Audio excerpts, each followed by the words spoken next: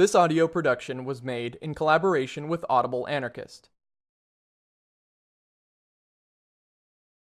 Chapter 1. The Log of the Transport Buford. On the board of UST Buford, December 23, 1919. We are somewhere near the Azores, already 3 days at sea. No one seems to know whither we are bound. The captain claims he is sailing under sealed orders. The men are nearly crazy with the uncertainty and worry over the women and children left behind. What if we are to be landed on Denikin territory?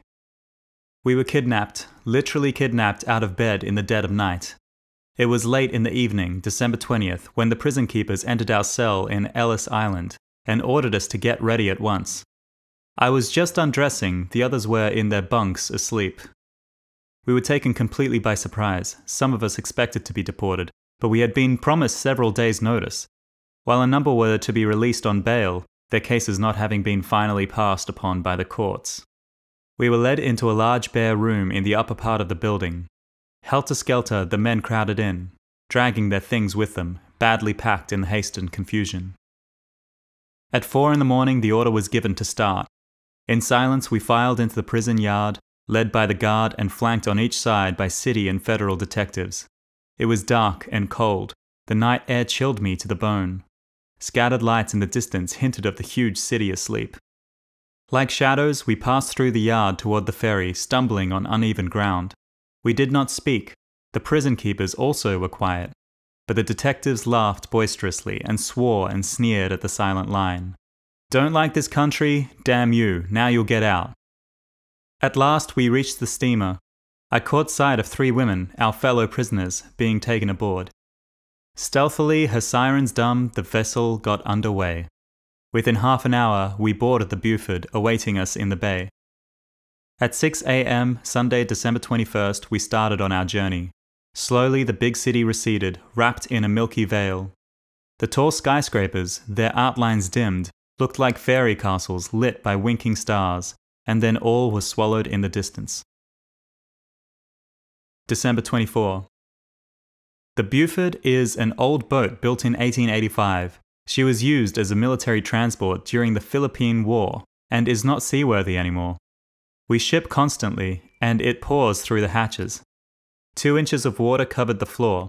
Our things are wet, and there is no steam heat. Our 3 women companions occupy a separate cabin. The men are cooped up in crowded, ill-smelling steerage quarters. We sleep in bunks built 3 tiers high. The loose wire netting of the one above me bulges so low with the weight of its occupant, it scratches my face whenever the man moves. We are prisoners, armed sentinels on deck, in the gangways, and at every door.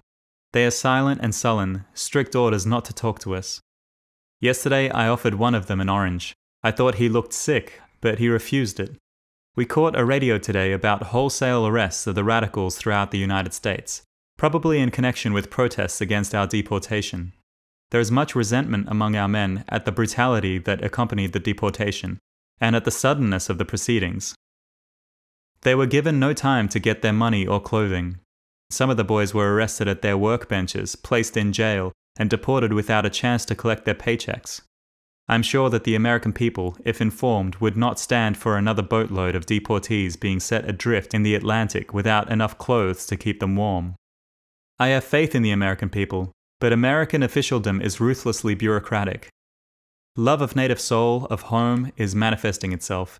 I notice it especially among those who spent only a few years in America. More frequently, the men of southern Russia speak the Ukrainian language. All long to get to Russia quickly, to behold the land they had left in the clutches of Tsarism, and which is now freest on earth. We have organized a committee to take a census. There are 246 of us, besides the 3 women. Various types and nationalities: Great Russians from New York and Baltimore, Ukrainian miners from Virginia, Lets, Lithuanians, and 1 Tatar. The majority are members of the Union of Russian Workers, an anarchist organization with branches throughout the United States and Canada. About 11 belong to the Socialist Party in the United States, while some are non-partisan. There are editors, lecturers, and manual workers of every kind among us. Some are bewhiskered, looking typically Russian. Others smooth-shaven, American in appearance. Most of the men are of decided Slavic countenance, with broad face and high cheekbones. We'll work like devils for the revolution, Big Samuel, the West Virginian miner, announces to the group gathered around him. He talks Russian. You bet we will, comes from a corner bunk in English. It's the mascot of our cabin, a red-cheeked youth, a 6-footer, whom we have christened the baby. Me for Baku, an older man joins in. I'm an oil driller, they'll need me all right. I ponder over Russia, a country in revolution, a social revolution which has uprooted the very foundations, political, economical, ethical. There are the Allied invasion, the blockade, and internal counter-revolution. All forces must be bent, first of all, to secure the complete victory of the workers. Bourgeois resistance within must be crushed, interference from without defeated. Everything else will come later. To think that it was given to Russia, enslaved and tyrannized over for centuries, to usher in the new day. It is almost beyond belief, past comprehension. Yesterday, the most backward country, today, in the vanguard. Nothing short of a miracle. Unreservedly shall the remaining years of my life be consecrated to the service of the wonderful Russian people. December 25. The military force of the Buford is in command of a colonel of the United States Army, tall and severe-looking, about 50. In his charge are a number of officers and a very considerable body of soldiers, most of them of the regular army. Direct supervision over the deportees is given to the representative of the federal government, Mr. Berkshire, who is here with a number of secret servicemen. The captain of the Buford takes his orders from the colonel, who is the supreme authority on board. The deportees want exercise on deck, and free association with our women comrades. As their chosen spokesman, I submitted their demands to Berkshire, but he referred me to the colonel. I refused to apply to the latter on the ground that we are political, not military prisoners. Later, the federal man informed me that the higher authorities had granted us exercise, but association with the women was refused. Permission, however, would be given me to convince myself that the ladies are receiving humane treatment. Accompanied by Berkshire and one of his assistants, I was allowed to visit Emma Goldman, Dora Lipkin-Perkis, and Ethel Bernstein. I found them on the upper deck, Dora and Ethel bundled up and much the worse for seasickness, the motherly nurse ministering to them. They looked forlorn, those dangerous enemies of the United States. The powerful American government never appeared to me in a more ridiculous light. The women made no complaints. They are treated well and receive good food. But all three are penned in a small cabin intended for one person only. Day and night armed sentinels guard their door. No trace of Christ appeared anywhere on the ship this Christmas Day. The usual espionage and surveillance, the same discipline and severity.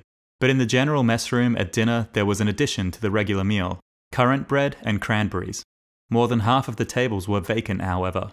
Most of the men are in their bunks sick. December 26. Rough sea and more men laid out. The 6-foot baby is the sickest of them all. The hatches have been closed to keep the sea out, and it is suffocating below deck. There are 49 men in our compartment, the rest are in 2 adjoining ones. The ship physician has asked me to assist him on his daily rounds, as interpreter and nurse. The men suffer mostly from stomach and bowel complaints, but there are also cases of rheumatism, sciatica, and heart disease. The Boris brothers are in a precarious condition. Young John Burke is growing very weak. A number of others are in bad shape. December 27. The Boston deportee, a former sailor, claims the course of the Buford was changed twice during the night, perhaps making for the Portugal coast, he said. It is rumoured we may be turned over to Denikin. The men are much worried. Human psychology everywhere has a basic kinship. Even in prison I found the deepest tragedies lit up by a touch of humour. In spite of great anxiety regarding our destination, there is much laughter and joking in our cabin. Some wit among the boys had christened the Buford the mystery ship. In the afternoon, Berkshire informs me that the colonel wished to see me. His cabin, not large, but light and dry, is quite different from our steerage quarters. The colonel asked me what part of Russia we were expecting to go to. The Soviet part, of course, I said. He began a discussion of the Bolsheviki. The socialists, he insisted, wanted to take away the hard-earned wealth of the rich and divide it among the lazy and the shiftless. Everyone willing to work could succeed in the world, he assured me. At least America, the freest country on earth, gives all an equal opportunity. I had to explain to him the ABC of social science, pointing out that no wealth can be created except by labor, and that by complex juggling, legal, financial, economic, The producer is robbed of his product. The colonel admitted defects and imperfections in our system, even in the best system of the world, the American. But they are human failings. We need improvement, not revolution, he thought. He listened with unconcealed impatience when I spoke of the crime of punishing men for their only options and the folly of deporting ideas. He believes the government must protect its people, and that these foreign agitators have no business in America anyhow. I saw the futility of discussing with a person of such infantile mentality, and closed the argument by inquiring the exact point of our destination. Sailing under sealed orders was all the information the colonel would vouchsafe. New Year's Day, 1920. We are getting friendly with the soldiers. They are selling us their extra clothing, shoes, and everything else they can lay their hands on. Our boys are discussing war, government, and anarchism with the sentinels. Some of the latter are much interested, and they are noting down addresses in New York where they can get our literature. One of the soldiers, Long Sam they call him, is especially outspoken against his superiors. He is sore as hell, he says. He was to be married on Christmas, but he got orders to report for duty on the Buford. I'm no damn tin soldier like them nationals, he says. I'm 7 years a regular, and them's the thanks I get. Instead of being with my girl, I'm in this floating dump between hell and nowhere. We have organized a committee to assess every possessing member of our group for the benefit of the deportees that lack warm clothing. The men from Pittsburgh, Erie, and Madison had been shipped to Ellis Island in their working clothes. Many others had also been given no time to take their trunks along. A large pile of the collected apparel, suits, hats, shoes, winter underwear, hosiery, etc., lies in the center of our cabin, and the committee is distributing the things. There is much shouting, laughing, and joking. It's our first attempt at practical communism. The crowd surrounding the committee passes upon the claims of each applicant and immediately acts upon its verdict. A vital sense of social justice is manifested. January 2nd, 1920. In Biscay Bay. Rolling badly. The sailors say last night's storm threw us out of our course. Some ship, apparently Japanese, was signaling for help. We ourselves were in such a plight that we could not aid. At noon, the captain sent for me. The Buford is not a modern ship. He spoke guardedly, and we are in difficult waters. Bad time of the year too, storm season. No particular danger, but it is always well to be prepared. He would assign 12 lifeboats in my charge, and I should instruct the men what to do should the contingency arise. I have divided the 246 male deportees into a number of groups, putting at the head of each one of the older comrades. The 3 women are assigned to the sailor's boat. We are to have several trial alarms to teach the men how to handle the lifebelts, take their place in line, and get without confusion to their respective boats. The first test this afternoon was a bit lame. Another trial by surprise is to take place soon. January 3rd. Rumours that we are bound for Danzig. It is certain now we are making for the English Channel and expect to reach it tomorrow. We feel greatly relieved. January 4th. No channel, no land, very bad night. The old tub has been dancing up and down like a rubber shoe thrown into the ocean by vacationists at Coney Island. Been busy all night with the sick. Everyone except Bianchi and myself is keeping to his bunk. Some are seriously ill. Bianchi's nephew, the young schoolboy, has lost his hearing. John Burke is very low. Novikov, former editor of the New York anarchist weekly Golos Truda, hasn't touched food for days. In Ellis Island, he spent most of his time in the hospital. He refused to accept bail as long as the others arrested with him remained in prison. He consented only when almost at the point of death, and then he was dragged to the boat to be deported. It is hard to be torn out of the soil one has rooted in for over 30 years, and to leave the labors of a lifetime behind. Yet I am glad. I face the future, not the past. Already in 1917, at the outbreak of the revolution, I longed to go to Russia. Shatov, my close friend and comrade, was about to leave, and I hoped to join him. But the Mooney case and the needs of the anti-war movement kept me in the United States. Then came my arrest for opposing the world's slaughter and my 2 years' imprisonment in Atlanta. But soon I shall be in Russia. What joy to behold the revolution with my own eyes, to become part of it, to aid the great people that are transforming the world. January 5th. Pilot boat, great rejoicing! Sent wire to our friends in New York to allay the anxiety they must feel because of our mysterious disappearance. January 7th. We're in the North Sea, clear, quiet, cool. In the afternoon, a bit rolling. The singing of the boys reaches me from the deck. I hear the strong baritone of Alyosha, the Zapovallo who begins every stanza, the whole crowd joining in the chorus. Old Russian folk songs, with their mournful refrain, dripping quiet resignation and the suffering of centuries. Songs palpitating with the frank hatred of the bourgeois and the militancy of impending struggle.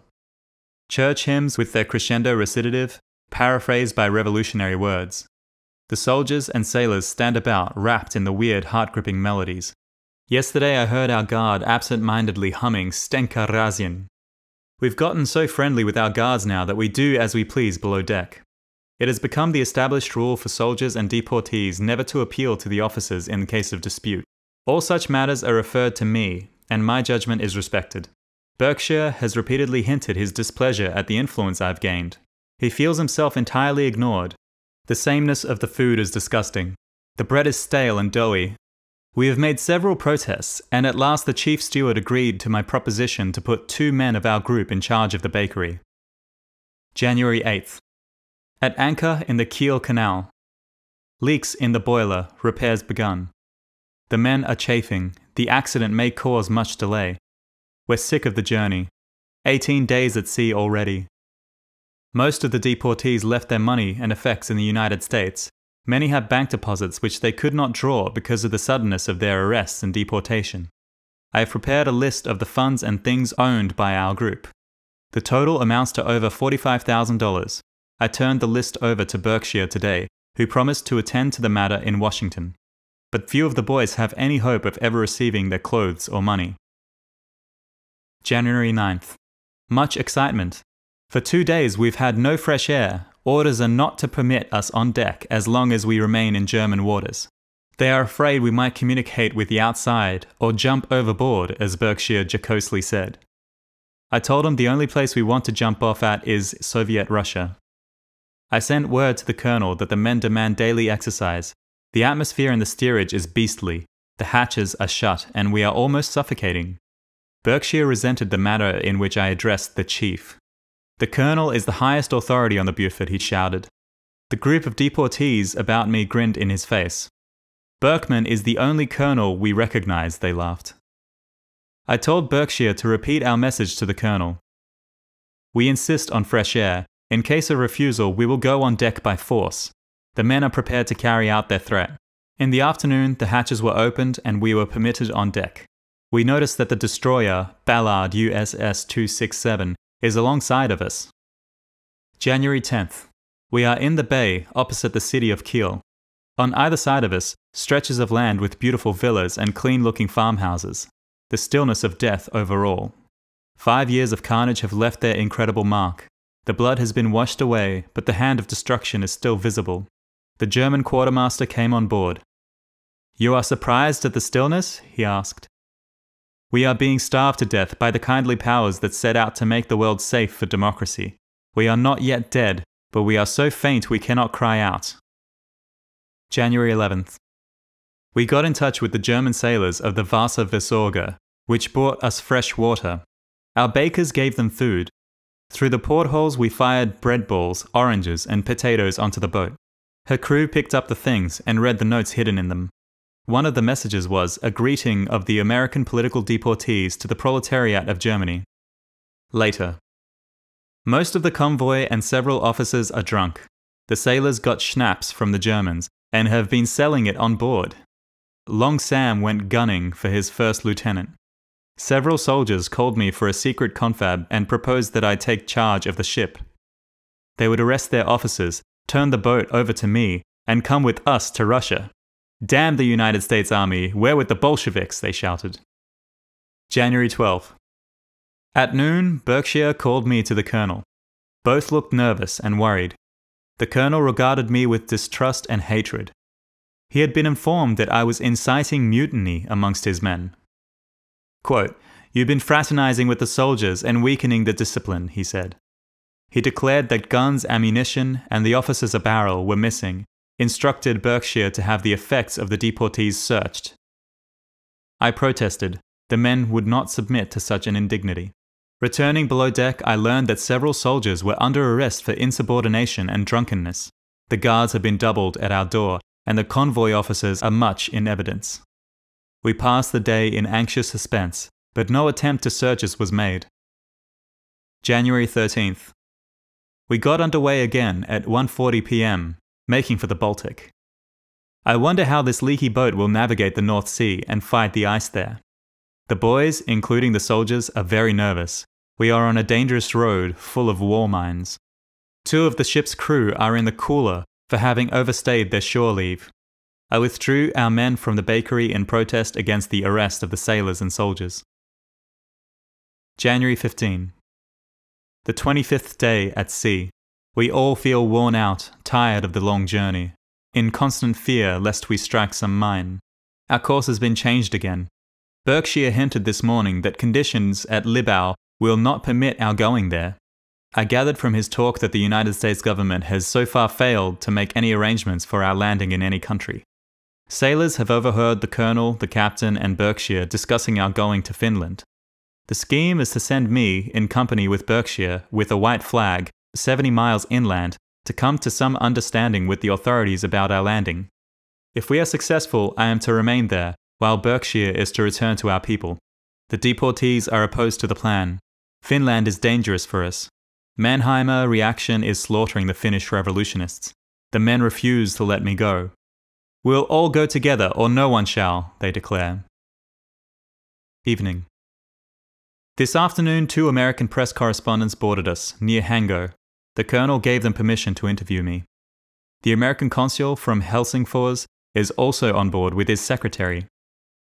He's trying to get power of attorney from the deportees to collect their money in from the United States. Many of the boys are transferring their bank accounts to relatives. January 16. 4:25 p.m. reached Hango, Finland. Helsingfors inaccessible, they say. January 17. Landed.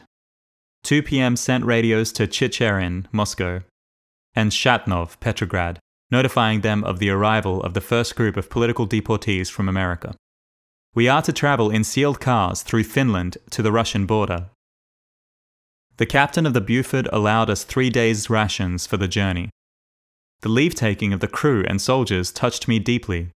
Many of them have become attached to us, and they have treated us white, to use their own expression. They made us promise to write them from Russia. January 18th. Crossing snow-clad country, cars cold, unheated. The compartments are locked, with Finnish guards on every platform. Even within are the white soldiers at every door. Silent, forbidding looking. They refuse to enter into conversation. 2 p.m. In Viborg. We are practically without food. The Finnish soldiers have stolen most of the products given us by the Buford. Through our car windows we noticed a Finnish worker standing on the platform and surreptitiously signaling us with a miniature red flag. We waved recognition. Half an hour later, the doors of our car were unlocked, and the workman entered to fix the lights as he announced. Fearful reaction here, he whispered. White terror against the workers. We need the help of revolutionary Russia.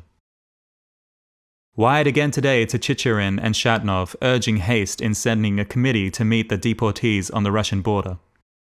January 19th. In Terioki, near the border. No reply from Russia yet. The Finnish military authorities demand we should cross the frontier at once. We have refused because the Russian border guard, not informed of our identity, might regard us as invading Finns and shoot, thus giving Finland a pretext for war. A sort of armed truce exists between the 2 countries and feeling is very tense.